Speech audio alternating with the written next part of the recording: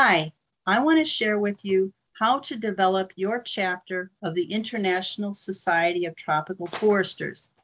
My name is Sheila Ward, and I am the coordinator for ISTF-Global.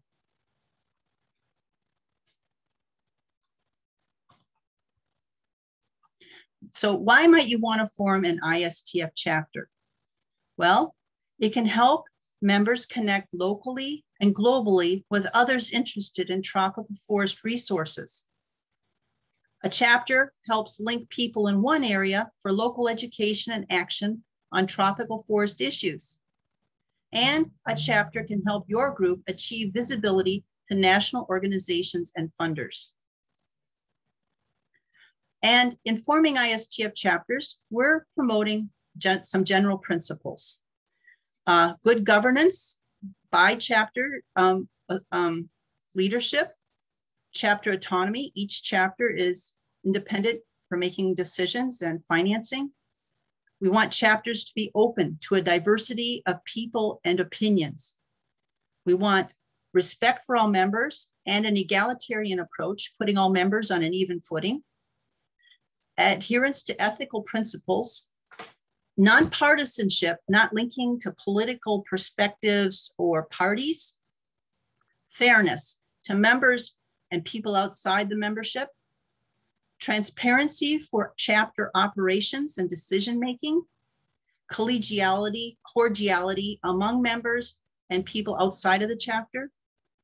We want accountability of members to members for what they do and of the leadership of the chapter to the membership. And chapters need to stay within the framework of ISTF-Global, bylaws, mission, vision, and goals. But these are broadly stated. And if whatever the chapter is interested in related to sustainable use and conservation of tropical forest resources will probably fit just fine within that framework. Now, we do focus on bylaws because good bylaws give you a roadmap to good governance for your chapter, guidance in how to run the chapter. So what is the status of current ISTF chapters? Well, ISTF itself was founded in the 1950s. It went dormant in 2012, but there were a couple of legacy chapters that continued to function.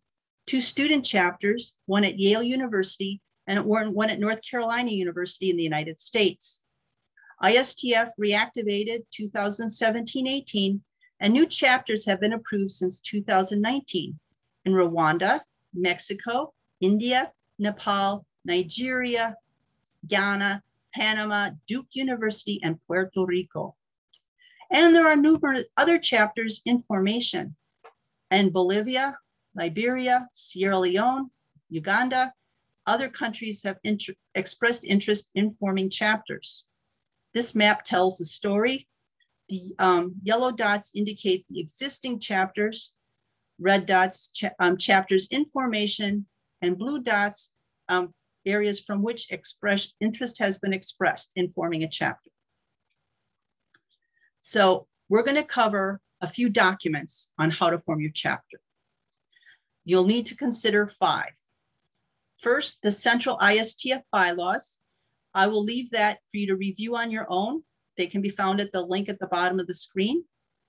So that this is so you can understand the general governance, how the ISTF is run, and what it's oriented towards. In this training in particular, we're going to go over how to use 4 documents. 1, the guidelines for forming chapters. 2, the chapter proposal form. 3, the chapter bylaws template. And 4, the form for converting the chapter proposal to the bylaws. These documents are available on the link at the bottom in English, Spanish, and French.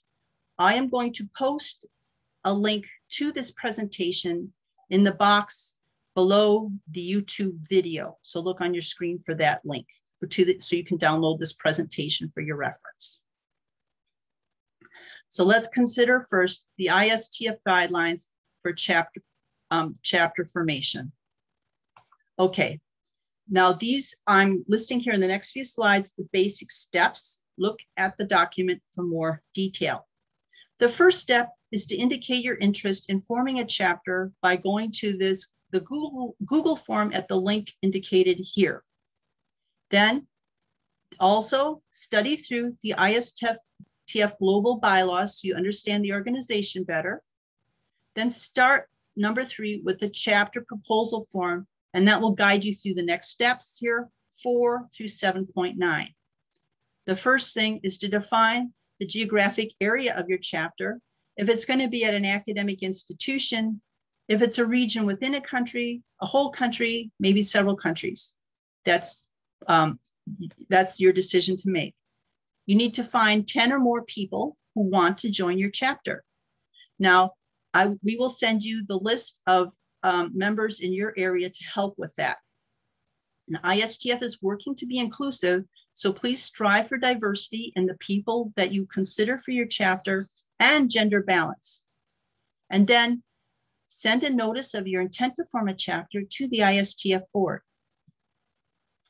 So we've got these people gathered together who want to potentially be members for a chapter. So then these next steps, 7.1 to 9, are to be done in consultation with that group of people. So what are the purpose and objectives of your chapter? What will your chapter do to meet that purpose? How will the chapter be governed? The officers, the committees? How will the elections be held for those officers? How will the chapter be funded? Will you be using dues, other activities, writing proposals for grant money? How often will meetings be held? How will they be held for the executive committee and for the membership? Then there will be some reporting you need to do annually to the central ISTF and to your own membership. And things change through time, so you need a way to amend the bylaws. So then you will pull that information from those questions and use it to draft the chapter proposal form. So the chapter proposal form will go to the ISTF board. They'll take a look at it and tell you, well, you need to think about this or that. And then the next step, number 10, is to take the chapter proposal form, the chapter proposal you put together, to convert it to the chapter bylaws. Bylaws being the governing document or the roadmap for how you're going to run your organization. Okay, so that process will cover in the next slides how to do that conversion. And after you've written up the bylaws, then you will send them to the ISTF board for review and incorporate the board's suggestions. This will take a back and forth a bit. And then approval those bylaws will go back to the prospective membership, and they'll say, vote on it to say, yes, we want them, and then send them to the ISTF board for the final approval. And then the prospective members will make an additional vote for officially adopting the bylaws, and the chapter is formed. It commences.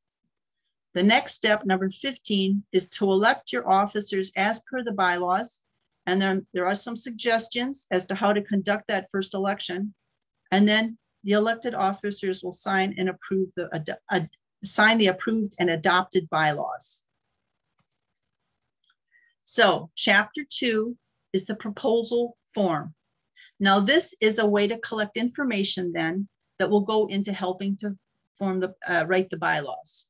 It includes information about you, the proposer, the proposed chapter, proposed membership, and the governance structure with officers, elections, meetings, anticipated chapter purposes, goals, activities, chapter finances, dues, if or not, accountability for how things are spent.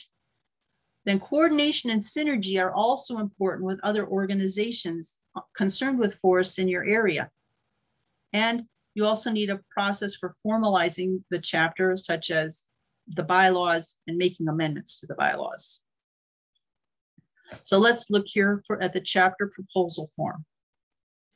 Okay, so this is the first section where you just put in some information about yourself, your email address, so we can contact you. And then about the proposed chapter. What are you going to name it? What kind of coverage? Is it an institution? What is the geographic area? Where will the chapter be based? Will it be hosted by another institution? What will be the language you will work in? Another page, proposed membership. Will it be students? Will it be general membership? How will you recruit members? Okay, so then you will go through and keep completing the different sections of the chapter proposal form. And when that's finished out, you send it on to the ISTF board. They might give you some feedback on it. The next step here, we want to take a look at relatively quickly are the components that go into the ISTF bylaws template. Now, this is a recipe or a cookbook or a template that you can use for just mapping out those bylaws for your chapter. So there are 10 articles. The first one is name and area covered. Second is your chapter objectives. Third is about your membership, rights and obligations. Fourth is about officers. Fifth is about committees. Sixth is about your elections, how you're going to elect your officers. 7 is meetings for both the executive committee and the membership as a whole. Article 8 is about financial accountability, how funds will be spent responsibly. 9 is about that necessary reporting.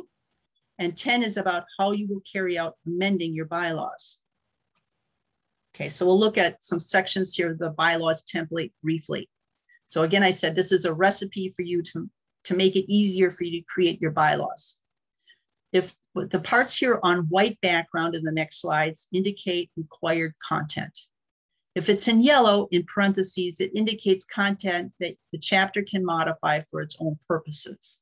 If it's blue, that's some instructions, but that they should be eliminated in the final version of the bylaws. Okay, so the first section here is just the name and area covered. In yellow indicates where you can make some choices, what you're going to name it, general membership or students covering an academic institution or a part of the country, what language you will use. Another section on membership. Again, if it's going to be at an academic institution, you would delete that phrase there after you were done with writing this up. And if it will be only students at blank institution, that's one choice you make, or it might be a more general membership. And then down below there, blue, you can see in part 1.2, some instructions. In 1.3, an additional membership right that you might want to include just as a possibility. You don't, but the minimum membership rights, for example, are voting and participating in activities.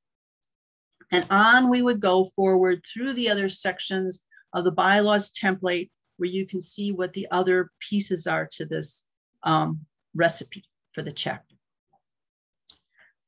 So the next step is you've written out your proposal.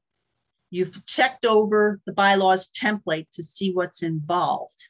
The next thing you're going to do is go to document 4, the form for converting the ISTF chapter proposal to your actual chapter bylaws. Now this form takes a section of the chapter proposal form and follows it with the corresponding section of the bylaws template. You will simply take the information from the proposal piece and put it in the bylaws template, and then that section of the bylaws that will help you complete that. So I'll show you a few slides on how this works. Okay, here is a couple of pieces from the chapter proposal form with information about you and about the proposed chapter. And that information from this part of the proposal goes into this piece, Article 1 of the bylaws template. Okay, so that's what the form looks like, a piece of the proposal followed by the corresponding piece of the bylaws template. So you just move the information from one to the other, and that will help you move through writing your bylaws. Another example is about the membership. You had written this bit of information about your proposed members, that section in the proposal. That information goes into Article 3 on membership here. So, then you just step on through the other sections from the proposal form to the bylaws template as indicated, following piece by piece in this conversion form. Then we've already talked about these next steps after you get that proposal, after you get the bylaws all formulated, and I'll just cover them again briefly. So you're going to take that, those bylaws will have been drafted then with your membership, prospective membership. Everybody will say, you'll kind of go around, get some more suggestions from people, see if everybody thinks that they look all right. Then you have a bit of back and forth with the board. They'll have some more ideas. And then you'll get a form that of the bylaws that the chapter members are happy with and the board is happy with. With that late draft, you'll take it to your chapter members, your prospective members, for their vote of approval of that form to be sent off then in number 13 to the board for their stamp of approval, okay? And it comes back to the chapter members. You make another vote of adoption and your chapter is formed. 15, step 15 is carry out that election as per the bylaws. We have some suggestions on how to do it in document 1. And then your elected officers sign the approved and adopted bylaws and date it. And you are ready to roll. Okay, so thank you very much for your interest in forming an ISTF chapter. And if you have any questions or comments, please just contact us at tropicalforesters@gmail.com. And thank you very much.